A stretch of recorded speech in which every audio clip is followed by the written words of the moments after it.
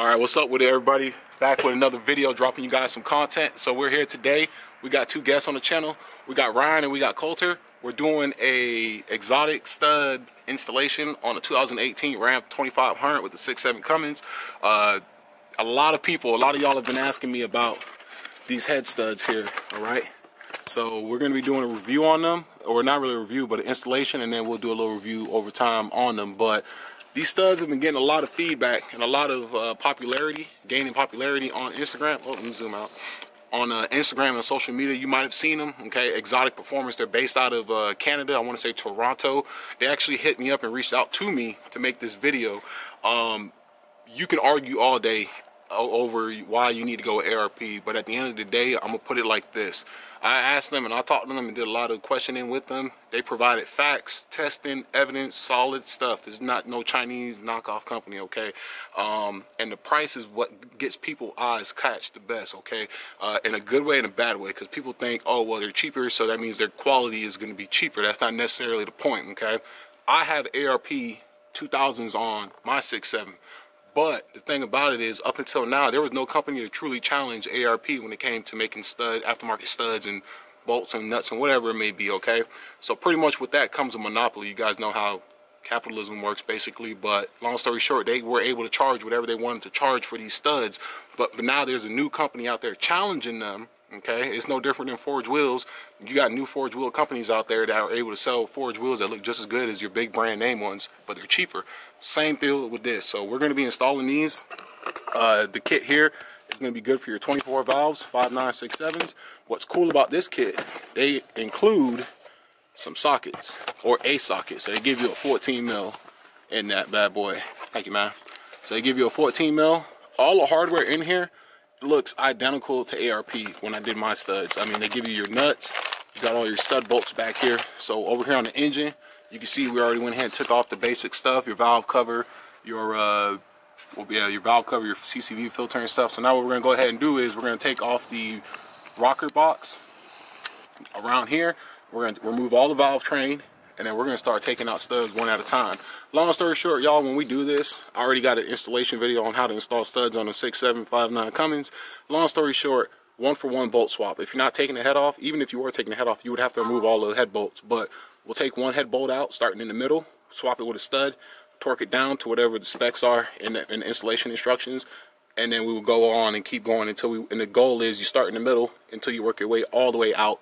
And then once you're done, do a final torque, check them, make sure it doesn't move, and go from there. So we're going to get cracking on this, because if y'all done this job before, you do know it takes a little bit of time. Once again, make sure y'all smash that thumbs up button. Get this video. Let's get this video today. I want this video at, what y'all want? How many likes for the video?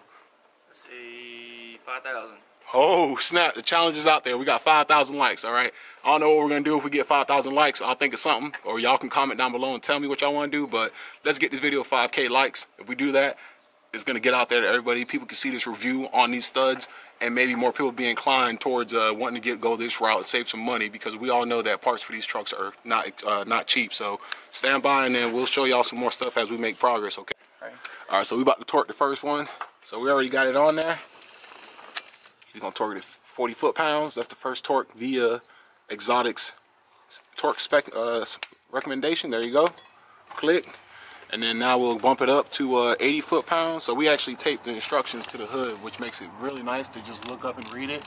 So we're going to torque the next one to 80 foot-pounds, and then the final torque is going to be 125. You guys, the instructions are identical to ARP's. This torque specs, I believe, is the final torque is identical to ARP. I know final torque's 125. The hardware, it comes with everything. They even include Allen key, grease, washers. They separate the 6 outboard studs, because the outer 6 studs on the exhaust manifold side, those actually are longer than the inboard ones. So they separate those 6 right here for you, so that way you ain't even got to work it. He just popped it to 80 foot-pounds. They tell you the torque order to go into. I mean, y'all, this is legit right here, 100% legit. So I think, 125? Yeah, 125. I think that one caps out at what, 120? 150. Oh, well, we're good. All right, then. So yeah, man, so that's all we're doing, and this is the back-breaking part. So we got 1 bolt swapped out, we got 25 more to go. It gets interesting when you get back there towards the number 6 cylinder and injector. One thing to keep in mind when y'all using these tools, make sure you be careful around your injectors, because if you hit your injector and break these little studs off that the two little nuts go to, it's gonna be a bad day. So, and this is a back workout, as you can see. By the time you on bolts 24, 25, your back's trashed. So it helps when you got some buddies to help out and crack some cold ones and all that good stuff. All right, y'all. So after a few beers, a little bit of elbow grease and back work, some time went by. We are officially on number 26 stud. Ryan's just taking out the stock head bolt, and then he's going to go ahead and put the stud in. We already put a little bit of little lube on the top side threads. You don't have to lube. When you do this, you don't have to put the grease on the bottom threads. Just put them in dry. But the top one, put a little bit to help that nut out when it's time to torque it. So he's putting that in right now. Then he's going to put the washer in. So what you want to do is coat the washer in the bottom of the nut with some of this performance lube. Put that there, and then you just thread it down. I don't know where the nut went. Oh, you got it? So what he's doing right now, he's using the provided Allen screw. XOTIC provides everything you need to do this. The only thing you need is like their actual tools, the ratchets and torque wrenches. And he just snuck that down a little bit. Now he's gonna go ahead and put a little bit of that bad boy on there. Both sides, you wanna put it on that way. It's nice and slick. Because the whole name of the game is when you're torquing these down, you don't want any drag. So by putting them on dry, it can cause dragging on the nut, which can lead to a false torque reading. So by putting that assembly lube on there, it just ensures that when the torque wrench is torquing it, it's actually turning the nut and, you know, torquing it down and getting it nice and tight. So one by one, it does take a long time, but at the end of the day, you are saving probably about 6-7 hours of mechanic shop labor, which is roughly about $700-800, and you're getting your truck studded, you know. So now he's gonna do the first torque. So we got 2 torque rings. What you looking for? I gotta get that last bolt. Oh, wait, the last bolt, the stud bolt, or the original one? So he's getting the nut ready right now. They provided plenty of lube too. Yeah, you don't need a lot of this stuff. This stuff goes a long way. Like we use maybe half the packet. You don't need a lot. You know, it doesn't have to be all slopped up in there. You know, just get enough on there to where it's covering all of the surface area, and that's more than enough. Just like with threads, put some on there. It doesn't need a lot. He's just threading the nut down, and then he's gonna go ahead and torque that 40 foot-pounds, followed by 80 foot-pounds, followed by final torque 125 foot-pounds. We got 2 torque wrenches. It just makes it quicker. So the big one, the longer one, is set to 125 because you get better leverage, and then the short guys, we go back and forth between 40 and 80 foot-pounds. So we just hook it up. I think. It's like dead. Yeah, it'll flash if it's dead.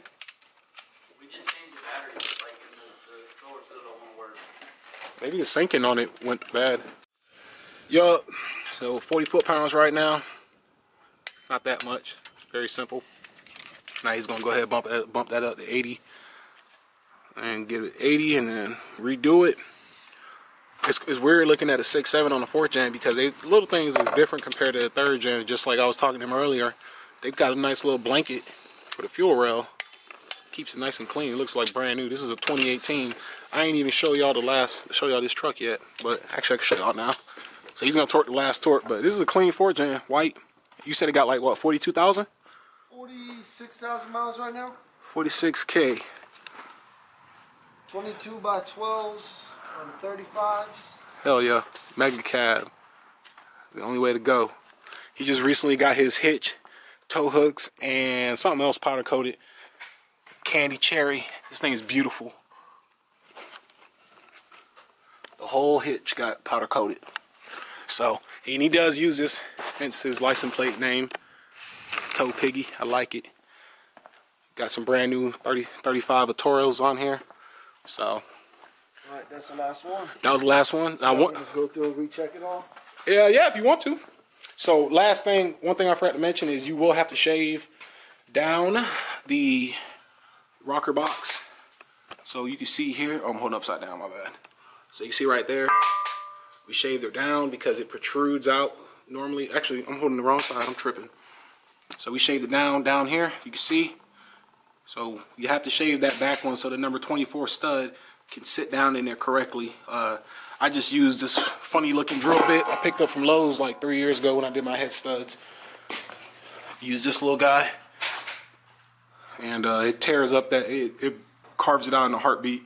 It takes no time to do it. So time went by doing this. Y'all didn't miss nothing.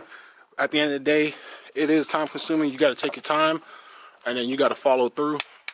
So what he's doing now is he's going through and just doing a one click on all of them just to make sure none of them move, ensuring that they all nice and tight. And then we're gonna start going reverse, putting everything back up, and that's it. We'll get back with y'all once we get everything together.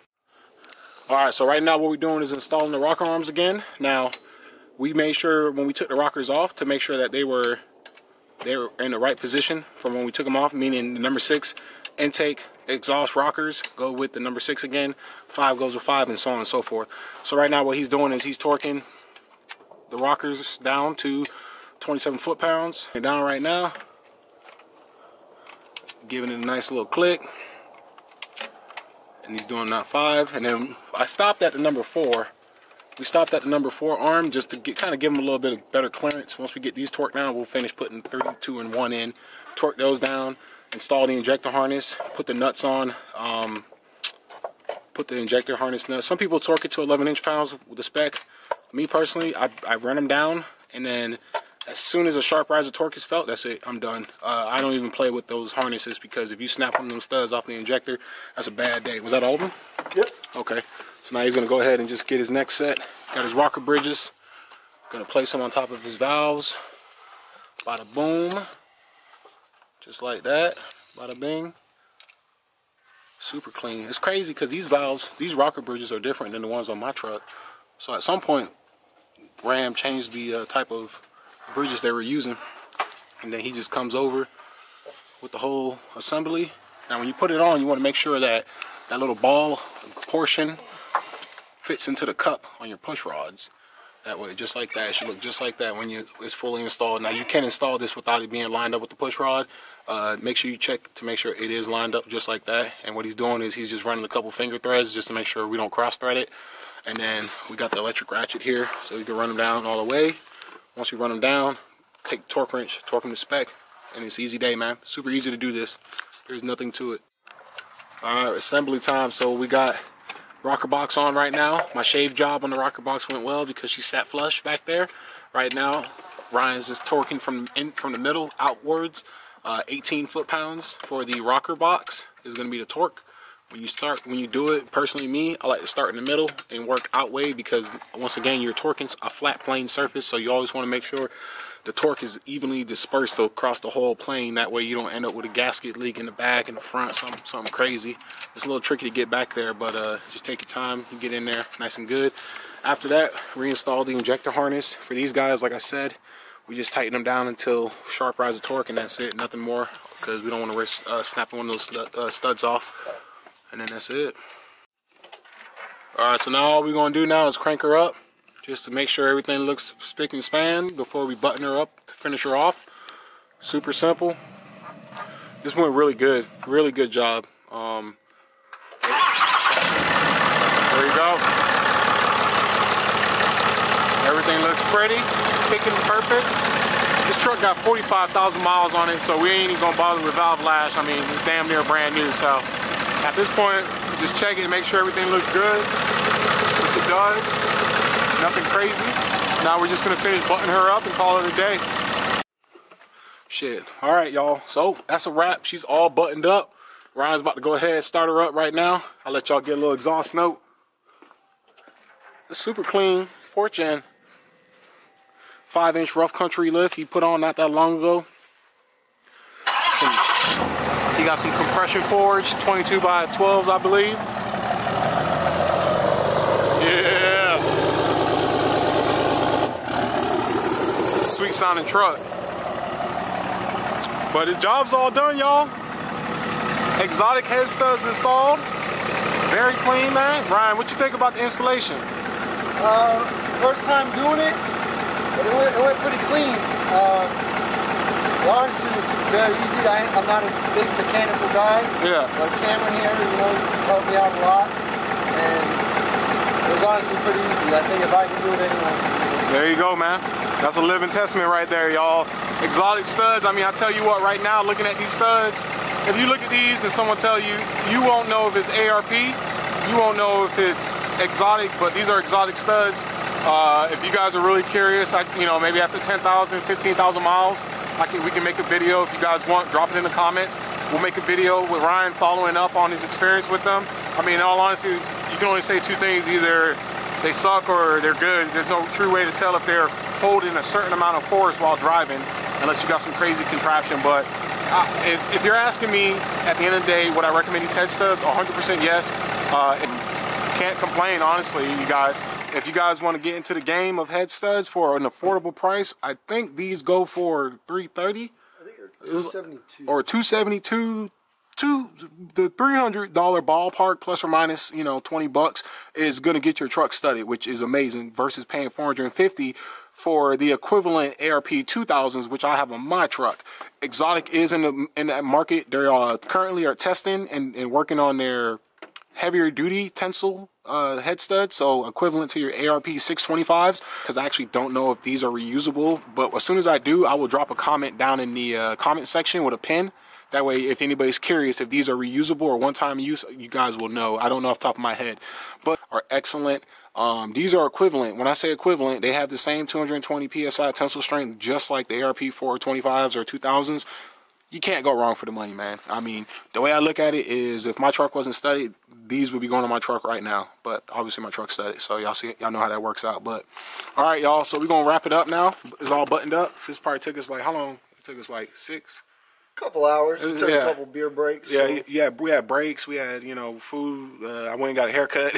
So at the end of the day, it went good, man. So you guys, we're gonna wrap this video up. If you enjoyed it, please give a thumbs up, like it. Ryan, you got an Instagram? Anybody? Yeah, I got an Instagram, ToePiggy6.7. Hey, like, comment, follow the video. 5,000 likes. We'll do a dual burnout. There it is. There it is. Y'all heard it, y'all. All right. So until next time, thank y'all for checking out the channel. Y'all take care. Be safe and peace.